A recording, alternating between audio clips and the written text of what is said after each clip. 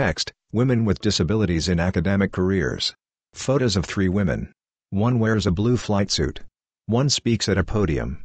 One holds a torso-sized humanoid robot. Women with disabilities in academic careers. Cheryl Bergstahler, University of Washington. I'm Cheryl Bergstahler, PI and Director of Access Advance, a project hosted by the University of Washington where we are working to increase the participation and advancement of women with disabilities in academic STEM careers. Cecilia Aragon, University of Washington. My name is Cecilia Aragon.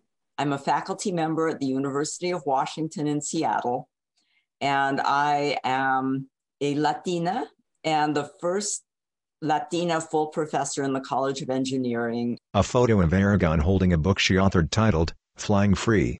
My disability occurred after I had already been a professor.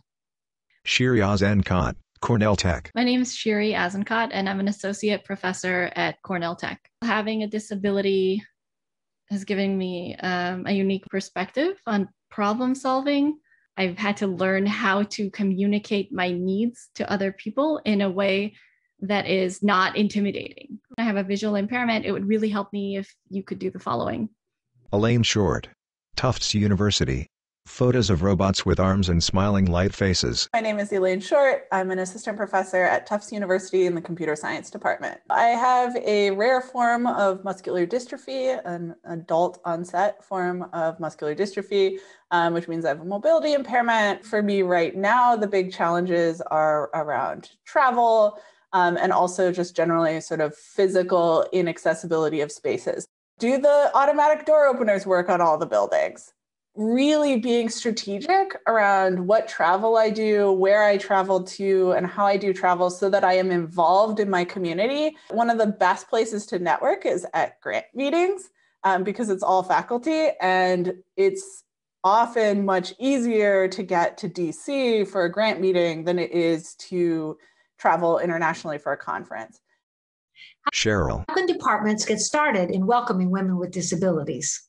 Shiri. Step number 1 is just education and awareness, and realizing that, that there might be faculty who have disabilities, who have specific needs. Cecilia. The department chair has to make a special effort to make assistant professors feel welcome, especially if they have an invisible disability. They often end up putting in hours of extra work just to be able to create the illusion that they are fully abled.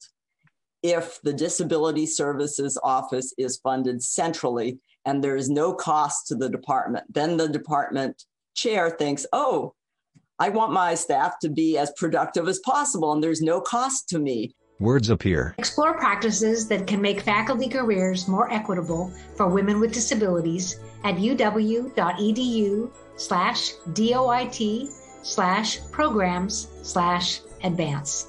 Access Advance is funded by the National Science Foundation, grant numbers HRD 2017017 and HRD 2017054. Any questions, findings, and conclusions or recommendations expressed in this material are those of the author and do not necessarily reflect the views of the federal government. Copyright 2022. Permission is granted to copy these materials for educational, non-commercial purposes, provided the source is acknowledged.